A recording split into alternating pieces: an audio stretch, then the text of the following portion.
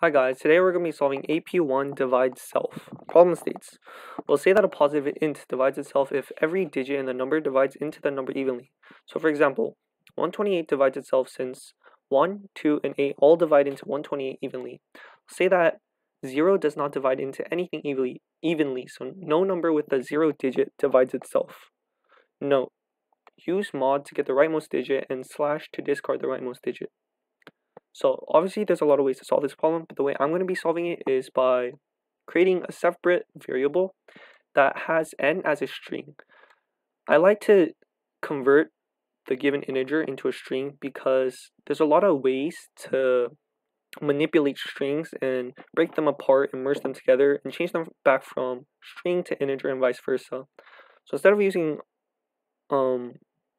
of getting every individual digit by using modulus or divide, I'm going to be using things like .charat and a couple other neat tricks to get single digits. So first thing we're going to have to do is create a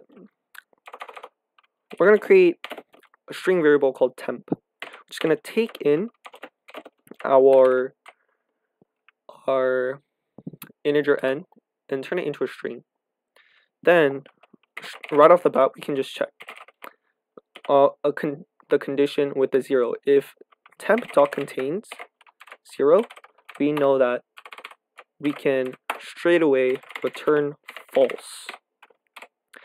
So because right here it states no number with a 0 digit divides itself. So we can just get an easy potential bug out of the way. Then we want to iterate through the entire word, so we can do temp.length. And basically what I'm going to do is check these digits one at a time. So first I'm going to check 1 and see if that divides into 128 evenly. Then I'm going to check 2, then I'm going to check 8. So the way I'm going to do this is through an if statement. So if temp.char@I, so this will get the very first character, and we're going to change that into an integer. So the way we do that is through a built-in method called integer.parseInt. What that does is it'll take in a string and convert it into a number. If we use char@, we all know that that returns a character.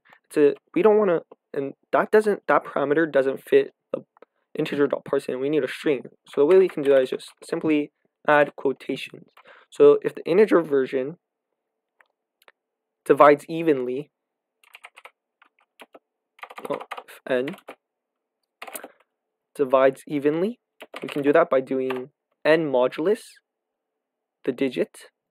In the first example, if 128 modulus 1, if that equals 0, then we're fine.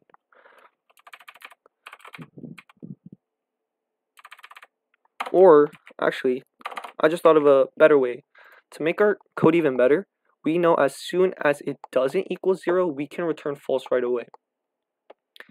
So for example, like the number 13, we know that the digit 3 does not divide evenly into 13. So if we just check to see if it doesn't divide evenly, we can return false right away. I think that'll be simpler. Return false.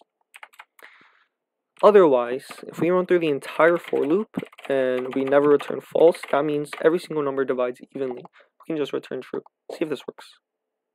Cool, it does work.